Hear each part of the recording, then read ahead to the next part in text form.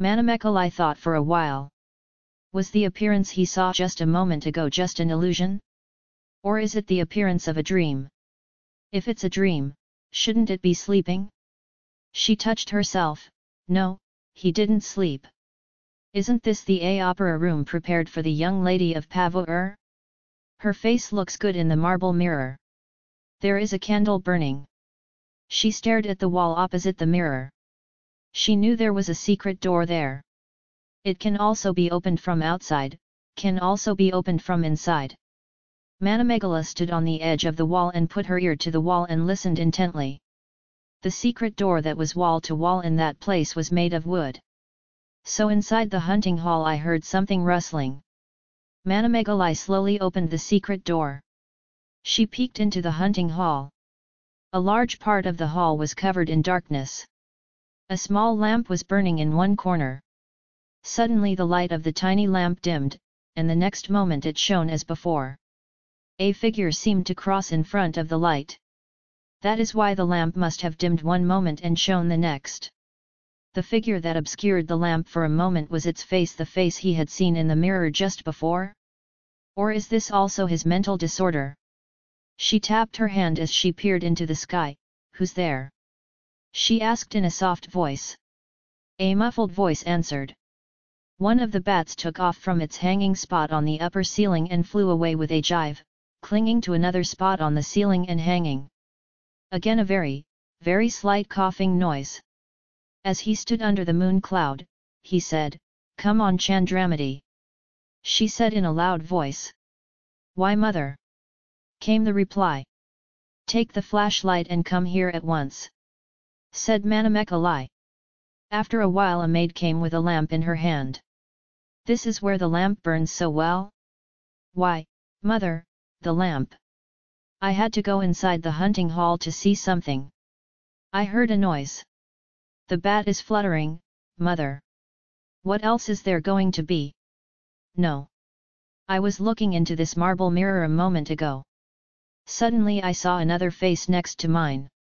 "What was that face like? Was it like Cupid's face? Was it like Arjuna's face?" The maid smiled after saying that. "What, Chandramati?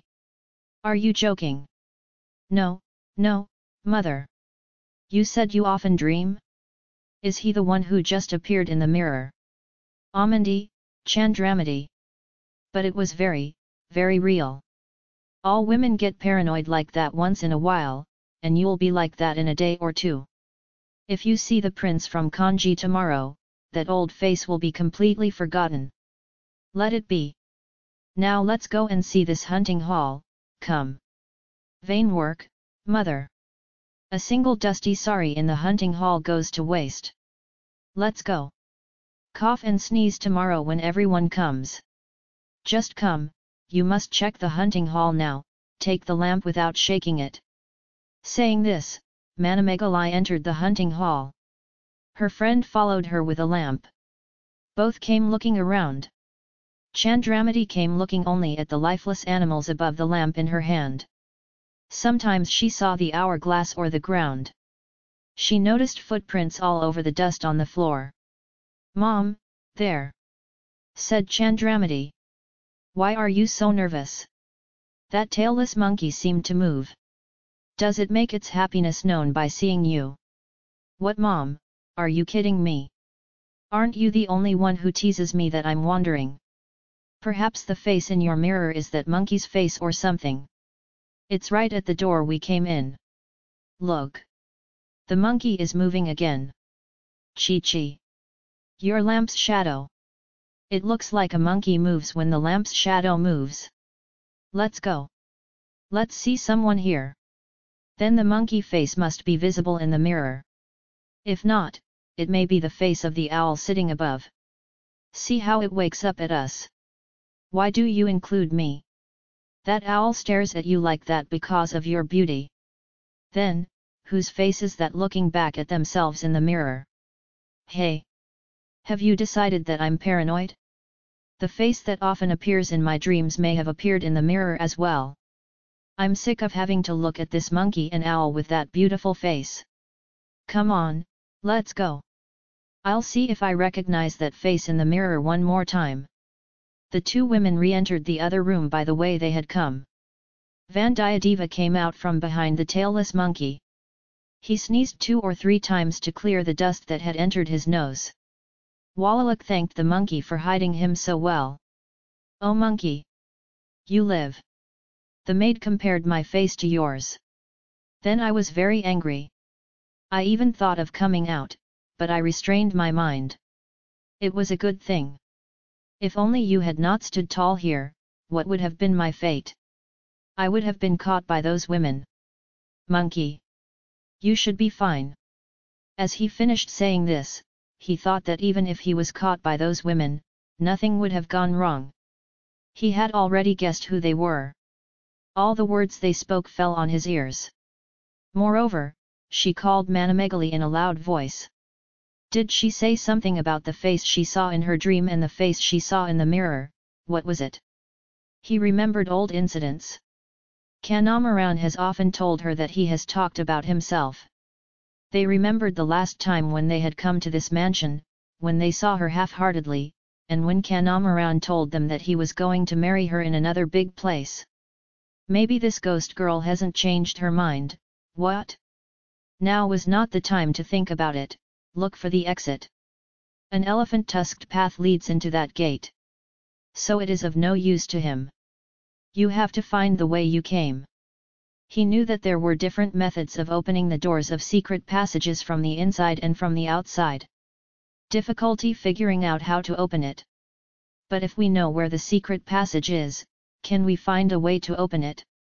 No matter how hard you stare at the wall, you can't see anything, the light is not enough. He remembered that there was a crocodile lying next to where he had entered. If you go there and scour the nearby wall, you might find a way out. Thinking like this, he went near the crocodile and rubbed the surrounding wall, but nothing helped. As time went by, the anxiety was increasing. What is this problem? Are you trapped in this prison? God! It seems that there is no other way but to enter that door. How many dangers there are if you enter that gate. Maybe Manamegali will sympathize with him. But what is the reason for her coming here secretly? I came because of my love for you. Can you say that? How cruel a lie would that be? Even if she dared to tell such a lie, would she believe it? What is certain that only Manamegali will be alone? Caught between other girls? Sambhavarayar will kill himself if he knows? Again Vandiyadeva's attention went to the crocodile lying on the ground. He got angry at that. Crocodile! Why are you opening your mouth like this? Saying that, he gave it a kick. The crocodile moved a little when kicked. At the same time, there was a small crack in the floor along the side of the wall. Aha! Are you blocking the way? You stupid crocodile! What's there to say in advance? Saying that, Vandiyadeva bent down and grabbed the crocodile and moved it. The hole in the side of the city wall of Crocodile City was getting bigger and steps were visible below.